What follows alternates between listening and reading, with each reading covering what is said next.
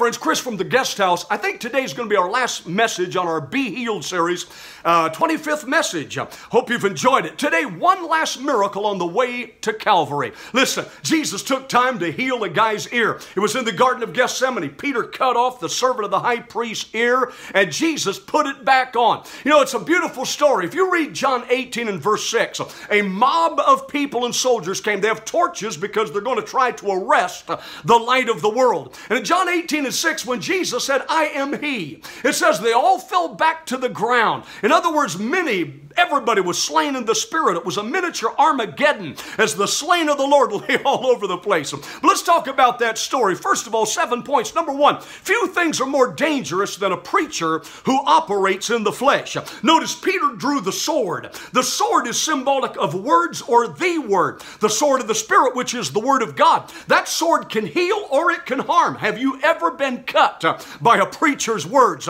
Well, it slit the ear off him, and Jesus didn't need Peter's help because he said, "Don't you realize right now I could call and my heavenly Father would send me more than 12 legions of angels.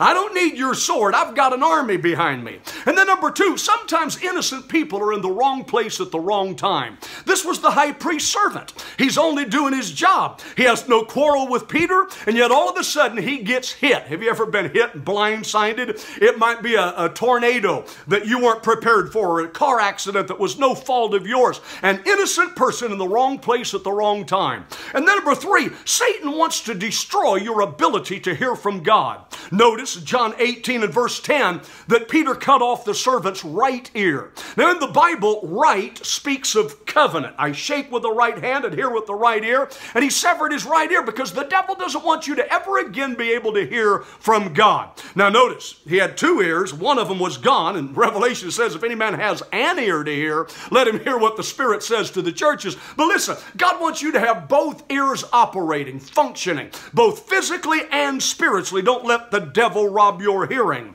And then number four, Jesus will take time to stop on the way to minister to one more human need. Notice they're already cuffing him. They're already beating him. They're trying to drag him out of the garden. But he pushes everyone away and grabs the ear and touches the man and brings healing because Jesus cares about human need. And if he'll do it on the night of his arrest in the Garden of Gethsemane, don't you think he'll do it for you today? Praise God.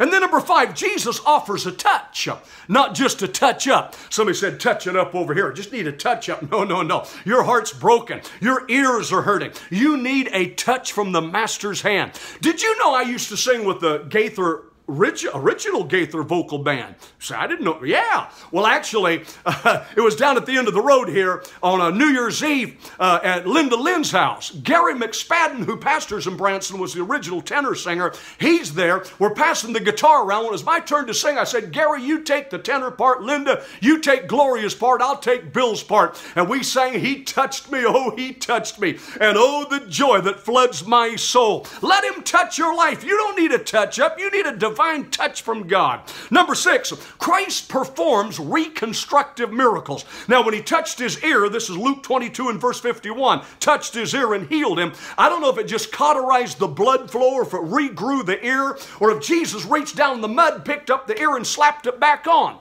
But without Novocaine, without pre-surgery scrubbing, Jesus regrew an ear or fastened one on after it had been cut off by a sword. That's amazing. Reconstructive miracles. And we've been doing 7 points. Let's close with number 7 here. I have every confidence that this healing turned this man around for the rest of his life. Now, his name was Malchus. That's in Hebrew, Melech, and it would simply mean Malchus would be king or kingly. I don't know if this guy was kingly before he met Jesus because he's serving basically an ungodly Pharisee. However, or high priest. However, when Jesus touched him, Revelation 1 and 6 says he has made us kings and priests unto God. And I believe he lived up to his name, kingly, because he'd been touched by the King of Kings.